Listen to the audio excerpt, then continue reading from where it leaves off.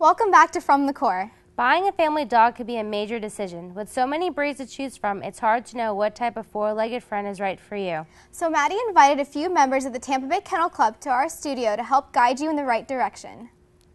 Hi, I'm here with Mr. Anthony Lopez. He's part of the Tampa Bay Kennel Club. Thanks for being here today, Mr. Lopez. My pleasure. So tell me a little bit about the Tampa Bay Kennel Club. Well, the Tampa Bay Kennel Club has been in existence for a long time. They back in 1940 is when they were incorporated, and we conducted our first all-breed dog show in 1943 at the Fort Homer Hesterly Armory. I think we had a total of about 200 dogs. So how does someone become part of the Tampa Bay Kennel Club? Well, if they need to attend meetings. The Tampa Bay Kennel Club meets twice, the second Thursday of every month. And if they attend at least 3 meetings in succession, then they can apply to the membership, fill out an application, and then that application will be voted on by the membership. So I know you didn't come alone today. You have some dogs with us? Oh, yeah.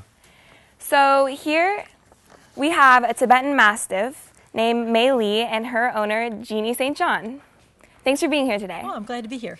So what's some history behind the Tibetan Mastiff? Tibetan Mastiffs are an ancient breed. They're new to AKC. They've only been in the last 10 years.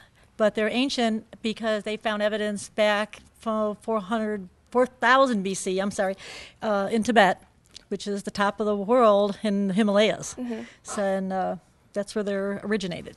What is the lifespan for a dog like this? 12, 13, 14 years old, depending on how you treat them and care for them and what they eat and you know, that kind of thing, and the heredity. So is this a good dog to have around families and kids? They're great with kids and families. They're very protective, though. So you have to introduce strangers to them. Yes. You can't just let people just walk in a house because that's what they're meant to do. They're a guard dog. So this dog would need a lot of room to run and play, like a big yard? They like to play, they like to run, but they stay near the house. They're not an apartment dweller. They couldn't be in an apartment, but they do like to go outside, but they're couch potatoes inside. Okay, thank you. Thank you. Next, we have an American Cocker Spaniel. His name is Logan, and his owner is Carrie Lehman. Thanks for being here. Thank you for having us. I appreciate it. Tell us some background on the American Cocker Spaniel. The American Cocker is a spaniel, the smallest of the sporting breeds. They are bred to flush game, woodcock in England. That's where they originated from. And the first spaniel came from the Cocker Spaniel, came over on the Mayflower back in 1620. So this is a small dog good for apartments and small houses? Absolutely, yeah. They can live in an apartment, they can live in a house, but you do have to exercise them. They like to run. They are prey driven. They love birds and squirrels, and so you want to get them outside and see that. So I know American Cocker Spaniels are prone to lots of diseases. Is that something someone should keep in mind when buying a Cocker Spaniel? Absolutely. There are health issues that come along with the Cocker Spaniel. Because of the floppy ears, you get a lot of ear infections. Yeah. But with the right care, you can definitely keep it at its lowest, But yeah, other than that, they suffer from cataracts as well as they get older. But other than that, they're not a bad dog. They do have some allergies to outside stuff, but, again, you just got to stay on top of it. If you do, they'll be fine. Okay, thanks for being here. Thank you. Appreciate it. Moving on to our next dog, which is a Samoyed, and his owner is Loane Wyatt.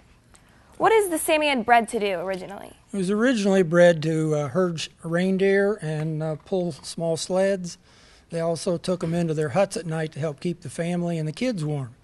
They originated in northern Siberia with the Samoyed nomad tribes. I see that it has a thick coat. Is that a problem in the Florida heat? No, it's not a problem. They are double-coated. The undercoat insulates them from the heat and the cold. So they do fine in Florida. We're usually ready to go inside before they are. They like a lot of daily exercise to move and run around? Yes, they are a working dog. You have to exercise them on a daily basis. They need to get out where they can do a little bit of running and playing so that they can keep their stamina up.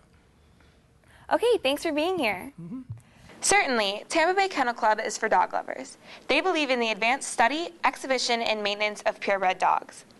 The Kennel Club has numerous programs to help the canine community in and around Tampa Bay, such as the Responsible Dog Ownership Day and junior clinics, which allowed kids and teens to get involved. If our viewers wanted to learn more about the Tampa Bay Kennel Club and about the dogs they saw today on the show, what would the website that they would visit? Well, they could, Tampa Bay Kennel Club's website is www.tampabaykennelclub.com. There's also the AKC Kennel Club, akc.org, and that website will give you insight to all of the different breeds. And from their website, you can link to the parent club for the different breeds and learn more about the specific breeds. Okay, well, thank you all for being here today. Thank you. Thank you. That was a doggone good interview. So true. When we come back, we'll tell you about a woman who you might not know, but is definitely worth your respect.